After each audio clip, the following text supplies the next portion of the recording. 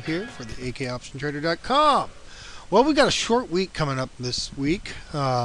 Monday through, I believe it's half a day on Thursday, and nothing on Friday. Just got off of expiration Friday. Pretty flat day, kind of like I expected. I expected more of a hammer type thing, but it was more of a doji type day. But anyway, it was kind of what I thought. It'd be lots of volatility, but closed right near our flat to the open, which we did. However, the nasdaq seemed a little bit strong. It actually seemed really strong, but the Dow was just closed pretty darn flat. So we'll see what it holds this week. We actually had surprising volume, I thought, on Friday. Well, let's start with the VIX like we always do. Still, the VIX seems to be, if you look here, I got all these lines on here, I know, and I just keep them on here, keep a look at it. But if I take them all off, take all the lines of studies, and you can see the volatility we've had come into here with our peak here and peak here. And since then, it's kind of been shrinking, but it's been shrinking down to the downside. It's been making lower highs. This is the third lower high. And it's been, well, it made a higher low, and then it made a lower low. So it's kind of a sideways thing, but I would say this thing is moving more towards the downside right now. Just slightly, but I think so.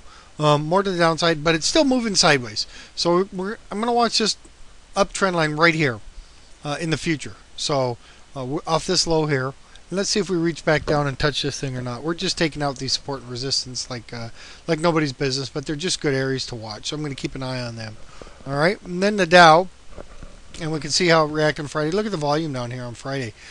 Surprised me, actually. I did not expect that kind of volume on Friday, but it was options expiration, people closing positions, probably a lot of people getting out for the rest of the year.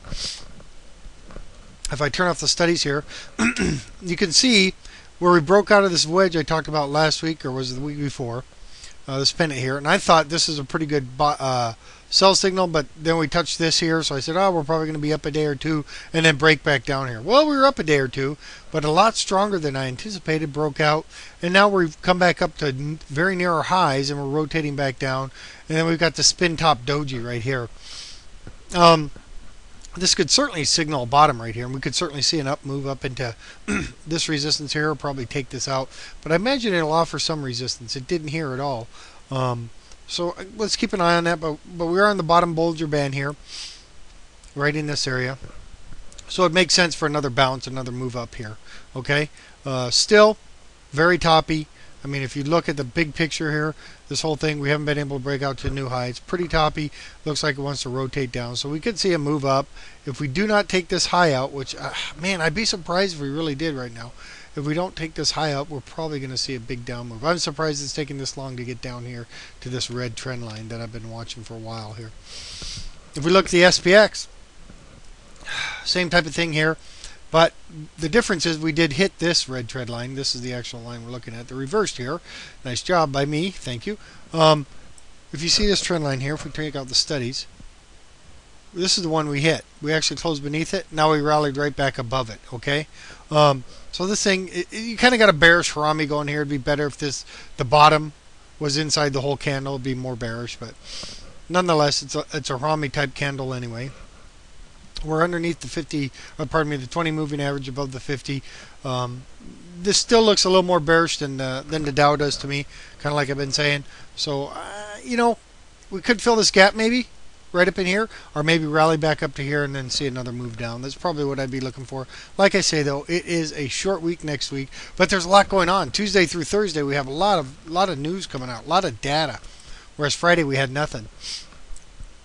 Talked about the strength of the NASDAQ, and you can see it on this one day, and this is Friday. This is strong right here. Look at this area. We've been high for a long time, which we haven't done since here, okay, for that length of period. We've been high in the RSI.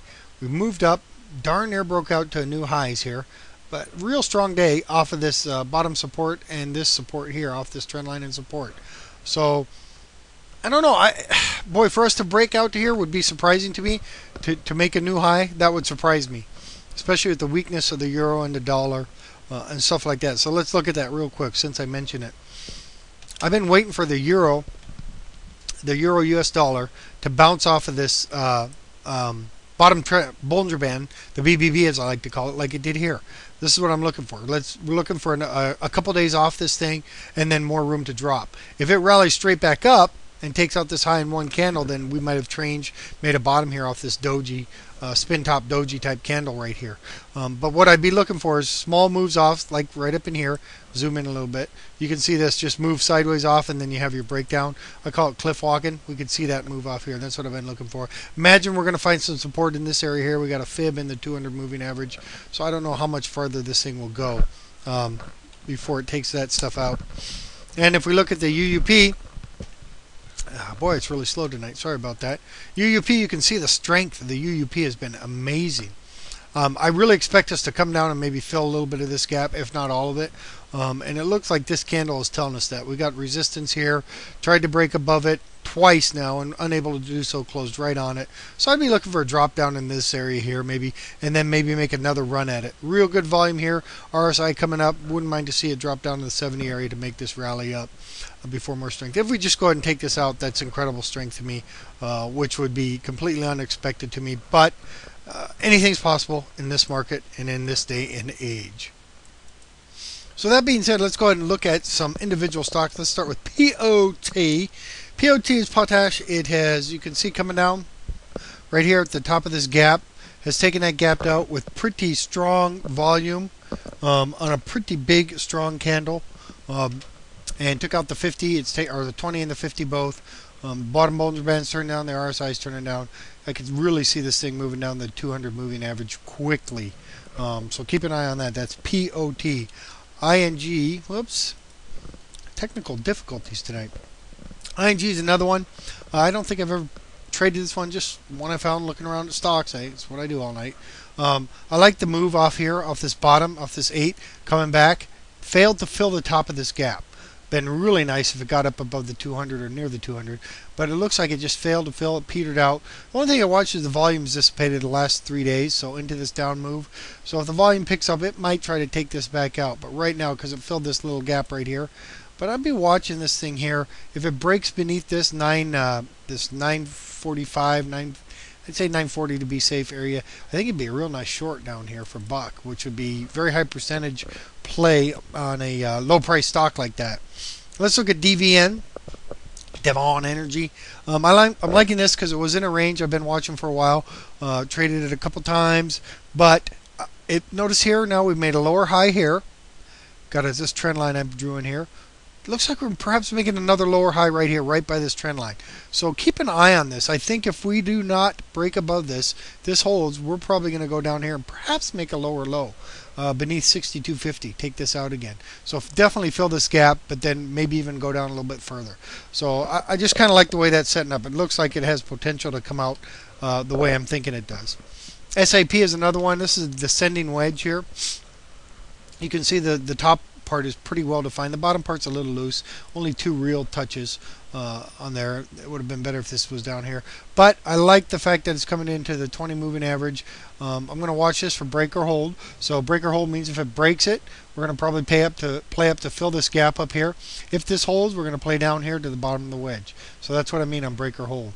RSI is trending up. The volume's kind of trending up into this up move. Maybe one more day up before it turns around, if it in fact does turn around. And last one for the night, short video since we have a short week. O'Reilly, ORLY. I just like the way this came down, touched this trend line, this support line right here, that broke right in this area.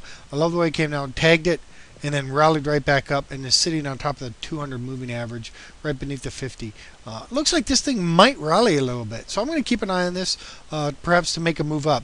Obviously, if we close beneath the 200 moving average, and all bets are off, and I think we're probably going to retest these lows in this area here. But if this 200 holds, I think we're going to pop back up and maybe make another buck or two move up. Looks like the RSI is wanting to turn up. So that's it. We got a short week, but we got huge news coming out on Tuesday, Wednesday, and Thursday. Existing home sales, personal income, personal spending, and then Thursday we've got initial claims, and continuing claims. So if it's a low volume week, we're probably going to see a move up. If it's a high volume week, I think we'll see a move down. So this will be the AK Option Trader trade. Very well for us.